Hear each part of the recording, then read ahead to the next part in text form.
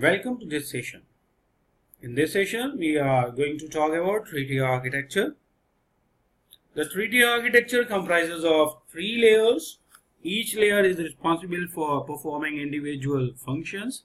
As I previously told you in my previous lecture, the presentation tier, it is the topmost layer of application, which is none but the user interface. Means the user interface resides in this layer.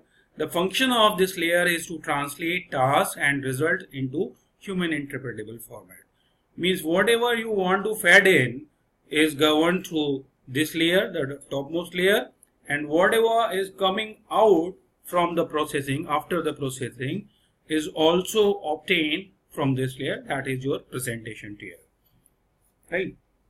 Now the second layer, that is middle layer, is logic tier. It is intelligent layer also. This layer is responsible for processing application commands. As you know, multiple applications could run onto the server. So multiple commands, so many commands are there. And the processing of those commands is the responsibility of this layer basically.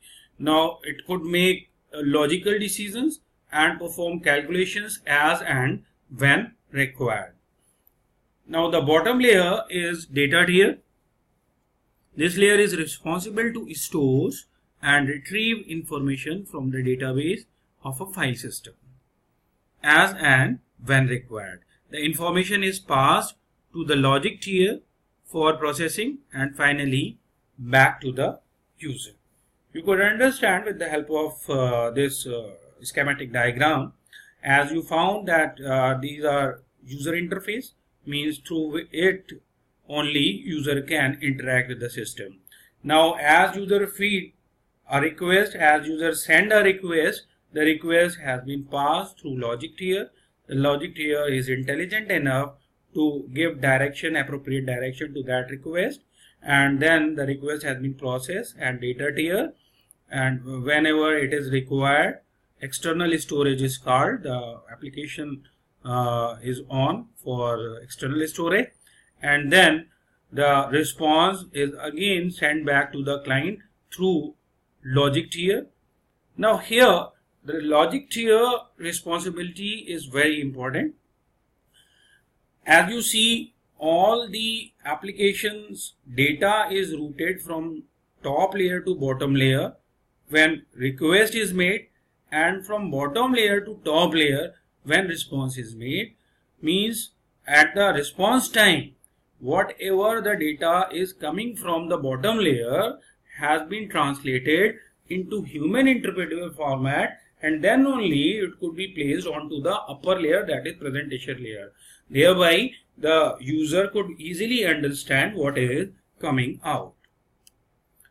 Now there are following advantages.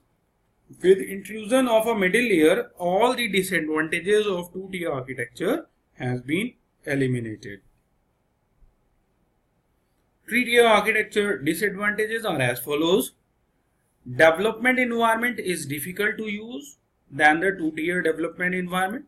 As you see, there are 3 tiers, so it's much more difficult than the previous two-tier architecture, and obviously the cost is much more than the two-tier architecture. Some usage of three-tier architecture. The best use is with distributed client-server architecture, which provides much flexible structure.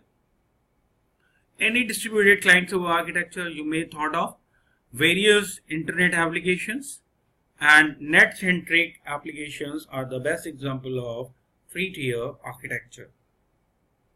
Thank you.